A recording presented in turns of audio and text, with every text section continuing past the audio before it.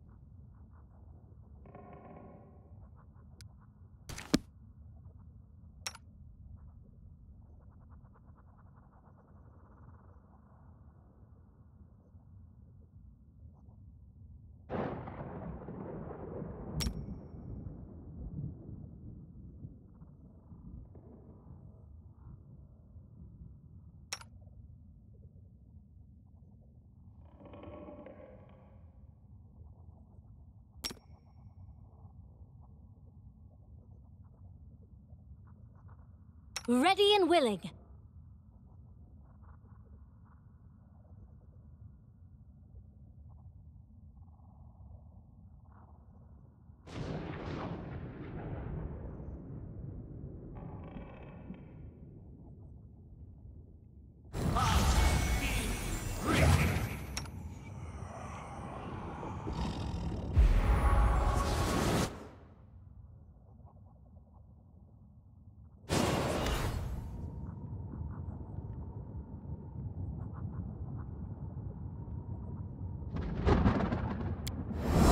Still hiding behind masks, eldest?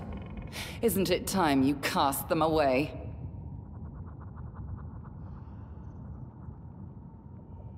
Words, words. How little value we attach to them, and how much they truly mean.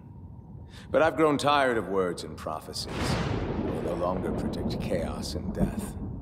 Instead, I will show them to you, myself. Oh yes, the time has come!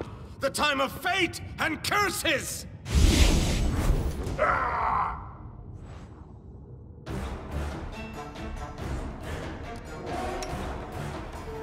Let us strike as one! Out of my way! Unworthy.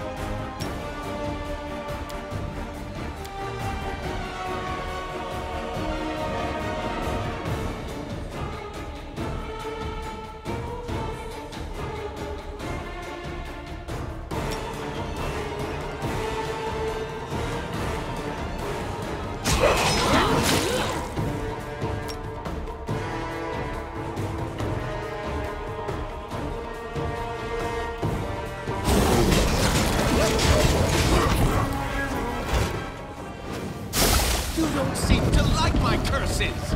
Maybe you like my sounds better?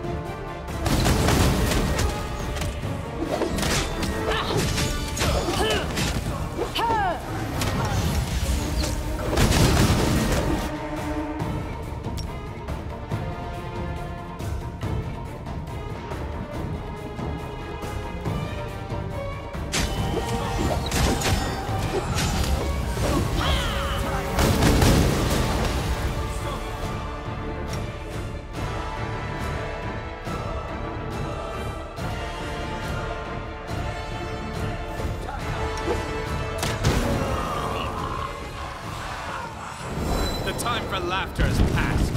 It's the hour of hunting and chaos.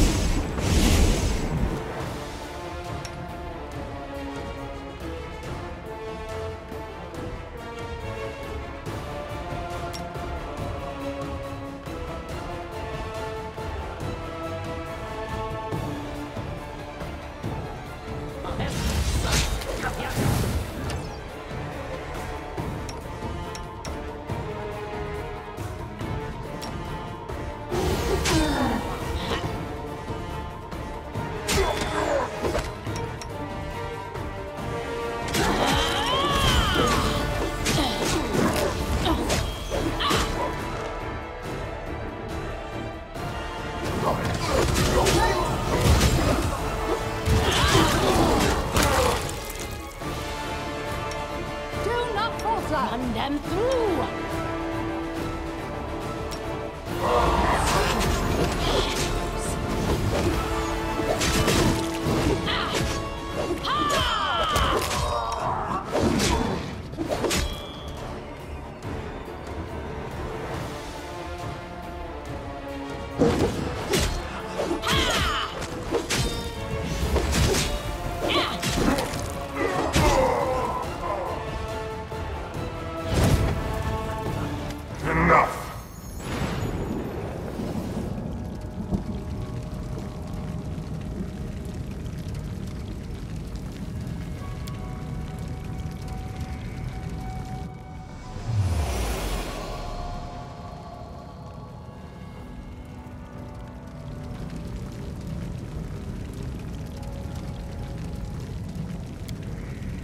Time for masks is over.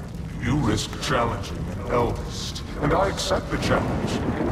life not a mere embodiment, but my true essence. This is my essence. I don't need magic or servile monsters to destroy you. Words are enough. Yes, words. I once told you, words spoken in the right time and place possess the power of a storm. You lightheartedly answer that you know what your power and essence are. In the dedication to bring order to chaos. I remember your answer. The world remembers it too. Your answer, your heart, your essence. And now, cursed Queen, I'm taking this part of your soul, as I took away Nyrissa's ability to love. What you called your essence is yours no more.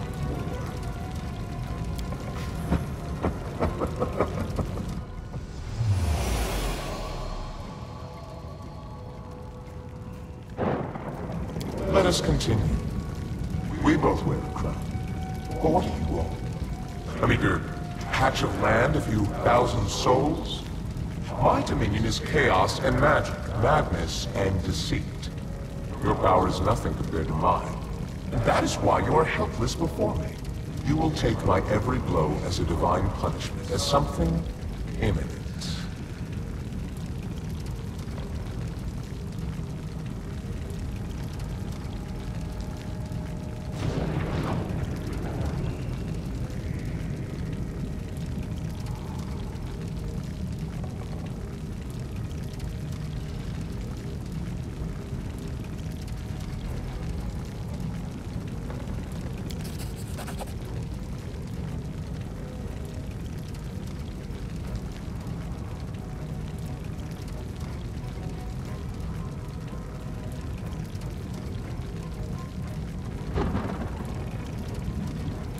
Curious what you think of me, cursed queen. Do you see me as a villain or a simple joker? In truth, well, never be able to conceive of the truth. Being an eldest means being one of the many strings that hold the world in place. Being an eldest means being such a vast and self-sufficient value that one's equals become strangers and one's inferiors are entirely insignificant. I am an eldest. Laughter, guile, transformation, that's what I am. What I am, I will let you feel a modicum of my loneliness. I will take away your pillar of strength.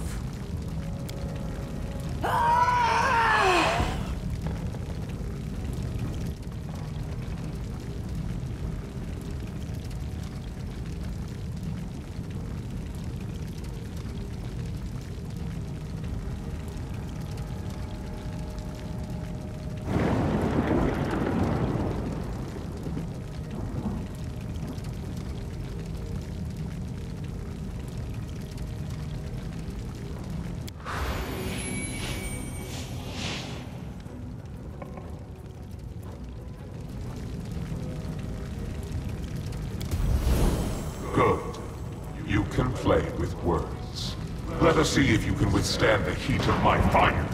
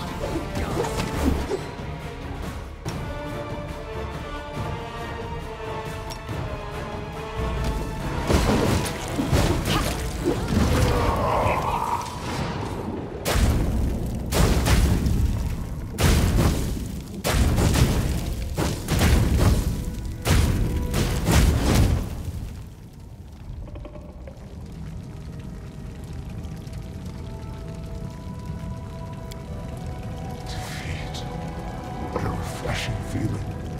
I don't remember sensing it for millennia. But what's next? How will you end this story? Listen, I know a good ending. Elegant and refined. The hero defeats a deity in battle. Impressed, it grants the victor power and immortality. The hero enters the chambers of the deity to become his champion and herald. Eternal, powerful, equally glorified both in the first world and in Valerian. Her kingdom healed from its wounds and flourished under the rule of the immortal champion. A beautiful ending, isn't it? And this legend is yours for the asking. Trust the laughing lie. Don't do this. Not after everything you and I have endured because of him. I can give you immortality and power, though not as much as the Lantern Kings. Perhaps we won't be able to stand against the Eldest, but accept my gift and my patronage. And together we will make him pay for what he's done. How sad it is to hear you, Nyrissa. Thousands of years for nothing! You haven't learned a single lesson. Never learned to atone. But what do you say?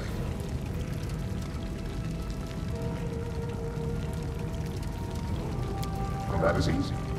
I will return your kingdom to Valerian and strengthen its connection to the First World.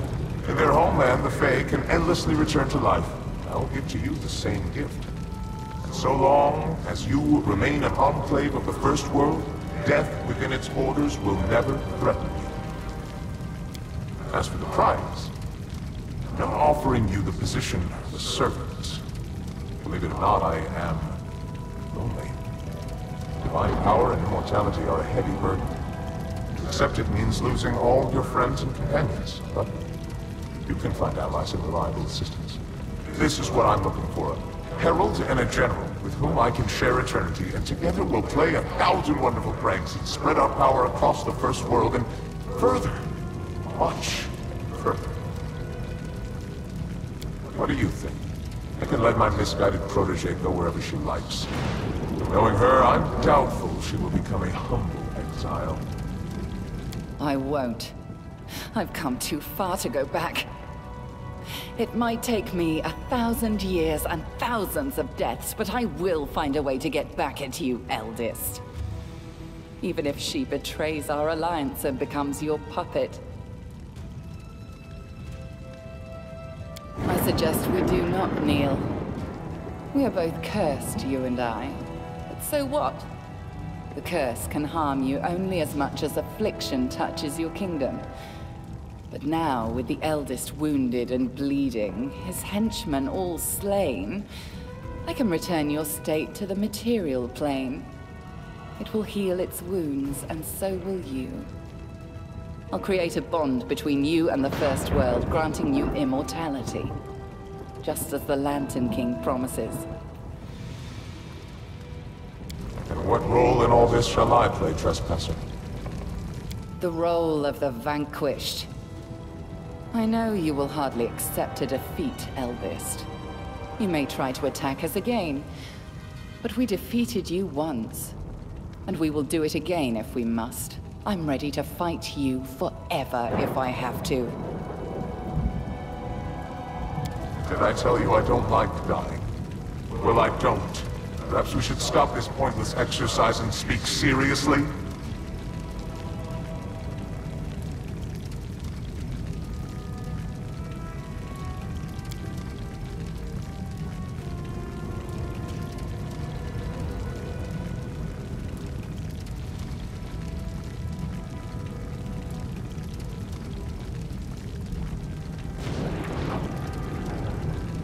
So be it.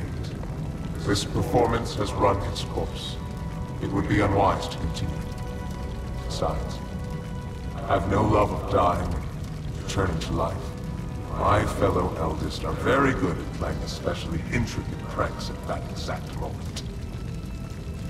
You were cursed by my will. By my will, you are now free from the curse. May shackles be broken, fetters be loosened. What's been stolen will be returned. What's been divided will be made whole again. I say farewell, and release your kingdom to the material plane. Oh, be glad of your ordinary mortal life. Forget the gods of the First World. Now they no longer concern you.